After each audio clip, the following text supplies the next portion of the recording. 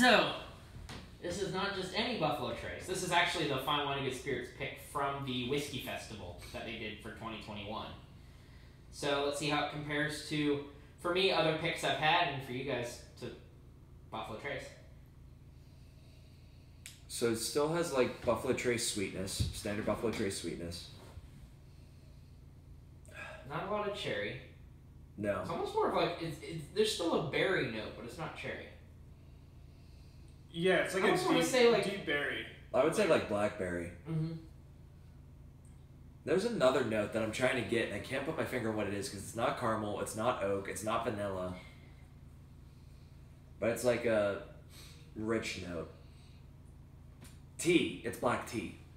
Yeah. It's a lot of black tea. Like oolong tea and black tea. That's exactly what it is. I like the nose on it, but let's see what it tastes like, because it doesn't smell sweet like the standard does. More flavorful. It's got green notes to it. Green nose is really light. This is really light. And it tastes like tea. There's a lot of tea. There is a lot of tea. I mean, you get more of a, like, it's definitely tea on the finish. You get more of a, like an herbal kind of green note at the beginning. Yep. Like transitions into straight up black tea. Yeah, black tea leaf.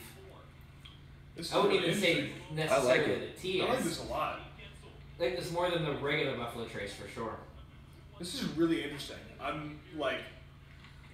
You should make a half and half shot of this with limoncello. Ooh. See if it tastes like a Earl Grey or something. Mm-hmm. I'll see if I have limoncello at home. By that, I mean I have to see if my parents have limoncello at home. If not, you can get it cheap at a lot of the local craft distilleries. The only liquor that I have at my house is 3 bottles of rum and 65 bottles of whiskey. That's it. Can't relate because I actually have the full liquor cabinet and beer fridge plus this. I have beer, but like I don't have. Oh, and I have a bottle of Buffalo Trace cream. That's it. I still have to pick up Jim Beam cream. I still have to try the Jim Beam cream that I bought 2 months ago. We knew Logan would want the Jim Beam cream. I really want that cream, boy. I thought you said. Why does he want it? He makes his own. If she got a pulse and she's not my type. And you're sitting here in the other video saying that that Jim Beam can't get wet, but clearly we got Jim Beam cream by the bottle over here. They refrigerated it for centuries. They cryogenically froze, not him, just his cream. Yes. Is that where the nutty notes come from? Probably. I love Jim Beam nutty. Jim Beam nut. Nut this pleases the nut. I love that meme so much. I do too. If I actually remember when editing, right about somewhere on the screen, I'll put a picture of the nut that is being pleased. Because this does indeed please the nut. This pleases the nut is such a good meme. I feel like that's how I need to say I approve of a whiskey now. You say this pleases the nut. Is it new gimmick confirmed? 2021? New whiskey review gimmick? This pleases the nut? I think we'll allow it. I think we'll allow it. I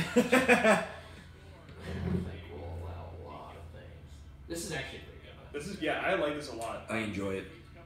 Yeah. It very different from the 2 picks I've had.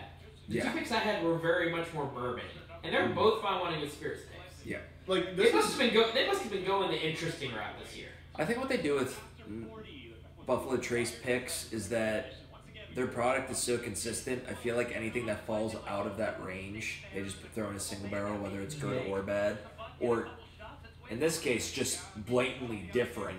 Mm-hmm. I can't say it's better or worse. It's just different. Yeah, and I can guarantee I'll find myself going to this more than I've gone to my regular bottle of Buffalo. I mean, I killed my pint in like a night and a half after I finally got into drinking it because it was actually really good. Mm-hmm. Like I said, aside from Eagle Rare and E.H. Taylor and obviously like the Stags and stuff, the only other things that really do it for me with Buffalo Trace so far have been picks. Yeah. But I haven't had a pick that I haven't haven't enjoyed. Yeah. This is fair. I think I've only really enjoyed Mash Bill number 1. I can agree to that. Aside from Blanton straight from the barrel, that's different though. I can't count cast strength. Yeah. But I think I like the EH Taylor barrel proof. That's Mash Bill number 1. Yeah. I know it's a joke. I just said I think I liked it because. Oh, right, because you were absolutely wrecked. I was obliterated and you gave it wrecked to me. and erect. You gave me one of like my Grail bottles to try as a sample while I was plastered. Big sad. And obviously I was plastered, so I was like, more alcohol, yes! Didn't even consider what I was drinking or that I was trashed. I knew that you were drunk. I didn't think you were that bad though. I was really drunk that night.